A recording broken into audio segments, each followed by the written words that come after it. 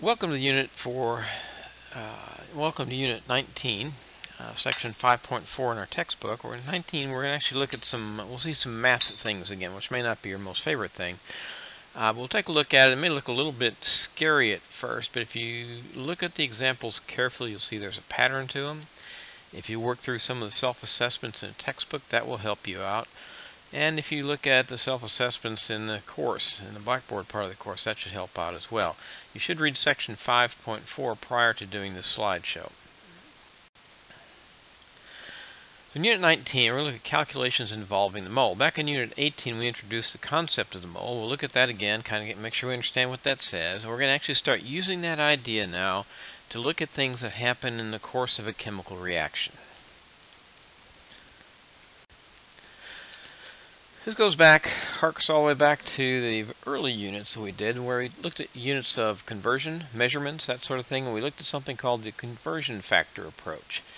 If you remember, in the conversion factor approach, it was really kind of a three-step thought process we looked at. One is that if we take and multiply any quantity by the number 1, it returns the same quantity. You remember that from math, right? If you take 15 times 1, you get 15. If you take 28 times 1, you get 28. Nothing very exciting about that, and it sure seems like life could not be complicated if you're just dealing with that.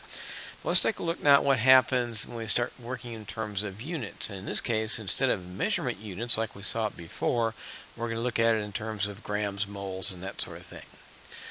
The other thing about this Unit 1 is that a factor, any factor in which the numerator is equal to the denominator, is equal to 1. So certainly if I have 5 over 5, that's equal to 1. If I have 12 over 12, that's equal to 1. If I have 18 over 18, that's equal to 1. So I could multiply any quantity by 18 over 18 and still get the same thing back. The catch here as we do it in science is that the numbers are not pure numbers, and numbers have units associated with them. So for example, 1 dozen eggs is the same thing as 12 eggs. So if I took 12 eggs and put it in the numerator, put it on top, and divide it by 1 dozen eggs on the bottom, that is a value of 1. They're the same thing on the top and the bottom, and I can multiply any number by that, and all I would be doing would be changing the units on it, not changing the actual quantity that I've measured out. So the idea in the conversion factor approach is we form these conversion factors and then recognize that any starting measured quantity we have, we can multiply by as many conversion factors as we want to get that quantity shifted to a different type of unit without changing the amount of material that we're talking about. Think about a simple example down below. If we talk about converting 15 feet to yards, okay, so you can do this in your head. Go ahead and do it. Got it? Yep, pretty easy, isn't it? It's going to be 5 yards. But if I think about doing it more formally, here's what we do. We recognize that to do that, you had to know that 1 yard had in it 3 feet. 1 yard and 3 feet are the same thing. 1 yard and 3 feet can be used in a conversion factor, and you'll see them in there in like the second bullet. It says that 1 yard over 3 feet is the same thing as 3 feet over 1 yard, and they're both actually equal to 1. So I could take any quantity I wanted to, and I could multiply it by that conversion factor and get back the same measured quantity just in a different unit. And so what we can do is set up a calculation. We did this earlier, so it hopefully won't look totally strange to you. And say, looking at the problem, we want to convert 15 feet to yards. The thing we're wondering about is how many yards this is. That's what we want to know. So I start that string down below where it says calculation sets up as. I start that out, and I start out with the question mark on the yards because that's what we're looking for. Then I put in the 15 feet, the actual measured quantity in this problem up on top. And then what I do is say, okay, I'm going to multiply it by 1 using that conversion factor. And to do that, I recognize that I want my feet. Oh, I'm sorry. I've got a couple arrows here I forgot about. There you go. I want my feet to cancel out. So if I have my 15 feet up on top, then that means in the bottom of that conversion factor, I have to have the units of feet. And so I'll put my 3 feet down in the bottom. And then I look at the yards and recognize I want to come out in yards. So the yards goes on top. And all it tells me to do is take 15 times 1 divided by 1 and divided by 3, and it gives me 5 yards. Okay, so we always put that conversion factor in orientation so that the original unit, in this case feet, cancels out, leaving yards for the answer.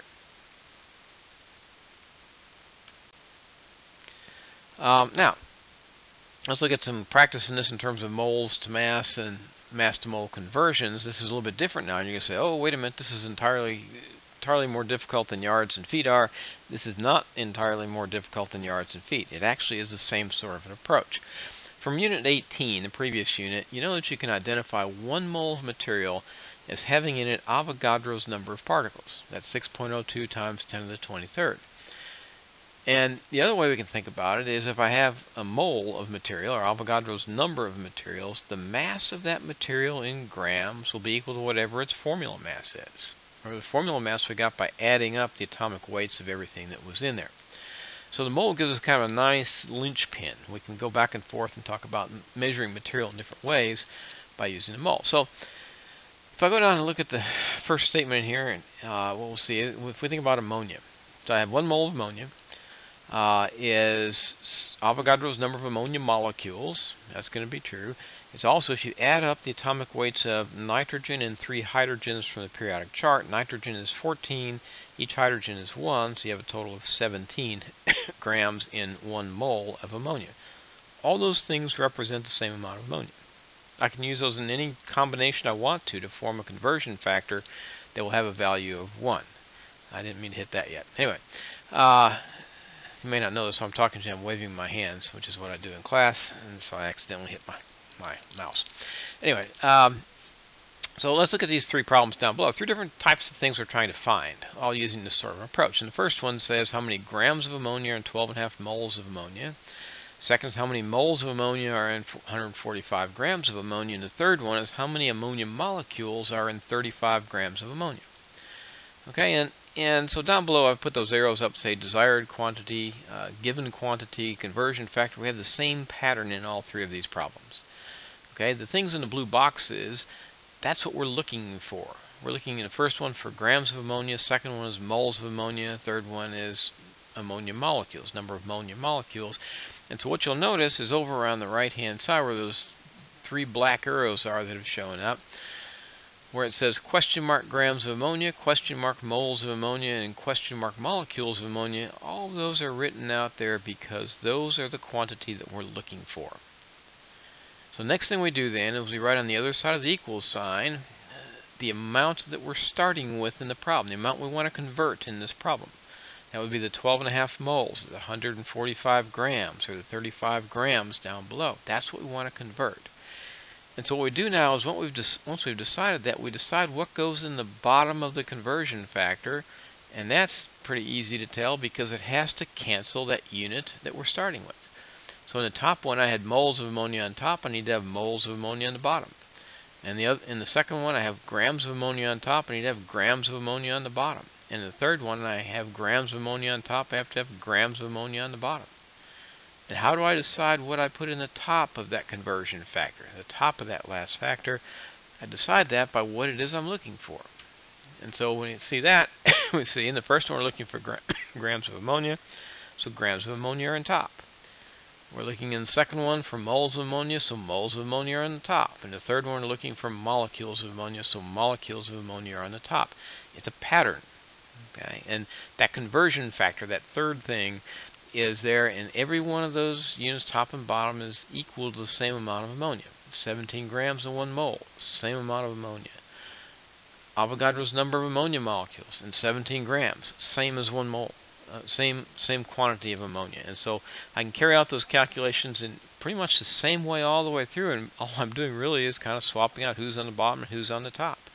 But I have to go back and recognize that the mole is that's my connecting point. Once I know about a mole, I know that a mole has 17 grams in this case, a mole has Avogadro's number of molecules in the case. I know those things.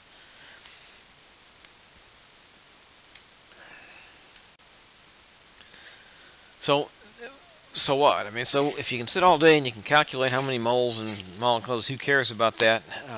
What value is that? Well, it turns out the moles and molecules actually carry across the chemical equation, which may not be something you wanted to hear. But if you decided that you've developed a whole new chemical process and you want to go make some money on it, you have to understand the relationships between how much stuff do I start with and how much stuff do I have in the end. So let's take a look at it in this case. I don't know why that blue arrow is down there. I think I must have forgot to animate it. Anyway, The equation here is, this is propane up on top. C3H8 is propane, like if you go out and your propane grill, your propane bottles you have, this is what you're doing. You're doing a combustion reaction. So what that balanced chemical equation tells you is that 1 mole of propane, 1 mole of C3H8, reacts with 5 moles of oxygen to produce 3 moles of carbon dioxide and 4 moles of water. Okay? That's what those coefficients tell you. That's why the balancing is so important to us in these equations. Now, suppose that the question is asked, how many grams of carbon dioxide could be produced from 50 grams of propane if we have an excess of oxygen? Okay, that means when it says an excess of oxygen, it means we have plenty of oxygen. We're doing this outside in the yard or something like that. So as much oxygen as we need is going to be there. We don't have to worry about it somehow limiting how much this reaction is going to go. So all we're going to worry about is if I burn up this much propane, how many grams of carbon dioxide do I make? Okay, well, if I look at the first arrow, not the one that was there already, if I look at the first one that just showed up, it points out that the mass of carbon dioxide produced will be dependent on how many grams of C3H8 we have, because we have plenty of oxygen. Okay, we don't care about the oxygen. We have plenty of that to work with. Second arrow tells me that the coefficients, I just read this to you, is the coefficients give you the mole relationships. 1 mole of C3H8 reacts with 5 moles of oxygen to give you 3 moles of carbon dioxide and 4 moles of water. Before you get into ugly numbers, just think for a minute, if that's true, if I doubled those all up, that's still going to be true. 2 moles of C3H8 will react with 10 moles of oxygen to produce 6 moles of carbon dioxide and 8 moles of water. I could double them up, cut them in half, cut them in a tenth, do whatever I want to. As long as I keep that ratio, I'm okay. And then if I look at, and that's the one that was backwards, if the relationships between the moles and mass are known through the molar masses, which they are, we can solve the problem. We know about the mole relationships, and then we know from the mole concept how many grams there are in a mole, so this should not be a big problem for us. So we look at the next slide. Before you do, just take a deep breath. It's not as bad as what it will look to be initially. Oh, arrow again. Okay, so I have this little table at the top. I kind of like this table because it helps me structure things so I can kind of think about them. And we're back to the question. The question is, how many grams of carbon dioxide can I make from 50 grams of propane? In that very top row, right there, I put my starting or my desired information. So what have I been given in this problem? What am I wanting to find in this problem? That's all up in the top row. We started with 50 grams of propane, so you see that written right above propane in that balanced equation. And then you'll see the question mark by the carbon dioxide because we're trying to figure out how much carbon dioxide we have. Notice there's nothing written above the equation for the oxygen or for the water because neither one of those is involved. We aren't caring about how much went in or how much comes out. We don't care. So if I look at the information from the equation, here's what I see. In terms of coefficients, and I always like to write the coefficients, the mole coefficients out to help me recognize what the balanced equation tells me. It says that 1 mole of propane reacts with 5 moles of oxygen to make 3 moles of carbon dioxide and 4 moles of water. That's what it tells me. But you know also that we can think about moles in terms of grams. I don't have to always think about, I can think about them in terms of grams. So if I take C3H8, now I add up what its molar mass is. And the molar mass is how many grams there are in 1 mole of the material. Carbon has an atomic weight of 12. There are 3 of them, so 3 times 12 is 36. And then I have 8 hydrogens on there, and each hydrogen has an atomic weight of 1. So I have 36 plus 8 is 44. So down below you see the 44 grams of propane. That corresponds to 1 mole. In the case of oxygen, I carried this through for your practice. So I look at the 5 moles of oxygen. Well, each mole of oxygen, the formula is O2. Oxygen has an atomic weight of 16, so 2 times 16 is 32. So when I think about 5 moles of it, it will have a mass of 5 times 32 grams. You can multiply that out if you want, get 116, write it down there, that's fine, it doesn't matter. I like to keep the mole coefficients out for you so you always recognize where that 5 comes from. Notice we haven't changed how many grams there are in a mole of oxygen. There's still 32 grams in every mole. We just happen to be representing 5 moles here. And look at carbon dioxide, our other star in this whole thing. Molar mass is 44, carbon is 12, each oxygen is 16, and then there's water if you want to throw that in. Now, all that stuff in the gray shaded area represents the same amount of reaction. So in this reaction, if I talk about 1 mole of propane, that's the same thing as talking about 72 grams of water, 4 times 18. Okay, the same thing. Any pair of those things down below in that shaded area could be taken to form a conversion factor. Okay, so let me see what arrows I have. Oh, okay, there, up there. There we go. So let's see how we're going to do this. We're going to do just what we've been doing. It's a conversion factor approach. It looks a lot uglier. I could have left off everything about oxygen, everything about water, because we didn't care. But the idea is simply the same that we've been doing. What we're looking for is how many grams of carbon dioxide. Our starting amount is 50 grams of propane. And I put it over 1 so it looks like a nice fraction, so we can multiply by factors and have them all look pretty in the end. And then what we do is say, okay, if I do that, what has to go in next? Well, down at the bottom, you'll see that if I have grams of C3H8 as my starting amount, have that up on the top, then I have to have grams of C3H8 in the bottom. And since I want to come out in grams of carbon dioxide, I have to have grams of carbon dioxide in the top. And it tells me exactly what I have to do with those numbers down below the equation. And it tells me I can produce 150 grams from C3H8. Now, we haven't violated the conservation of mass at all because we didn't pay attention to the oxygen. It turns out we actually combined 100 grams of oxygen to do that. Okay. And we could have figured that out, too. So you can apply this. Now, by the way, you're not going to become worldwide experts at doing this. You need to get some sense about this is important to us, and maybe do some simple ones to be able to figure out how much of this can I get from there. I know some of you are planning to go to Chem 1 after this. In Chem 1, you'll see a lot of this. We'll do a lot of this in Chem 1 with you. So we could have other things we wanted to ask about this and use the same approach. So somebody walks up and says, oh, that's great, but I don't care about the carbon dioxide. I want to know how many grams of oxygen will react with 75 grams of propane. Well, if you look at the conversion factor setup, what you're looking for, what you're trying to find is the grams of oxygen. Your starting amount is 75 grams of propane, C3H8. So your factor, your conversion factor, has the grams of propane in the bottom and has the grams of carbon dioxide in the top. And the numbers that go in front of those are the numbers from the shaded area in that equation above. And overall, we find out to be 273 grams of oxygen. Okay. Let's see. Next one is how many moles of water can I make? If I do it with 350 grams of oxygen, I just take it. All I have to do is be swapping out what that conversion factor looks like. So for this one, I think this is the last slide. In this particular show, Unit 19, look at the self-assessments in the textbook, look at the self-assessments in Blackboard, and practice a little bit. And look at some of the problems at the end of the book. And just practice to get an idea for this. It's not as terrible and terrifying as what you think it is. It's really just applying things that we've already done.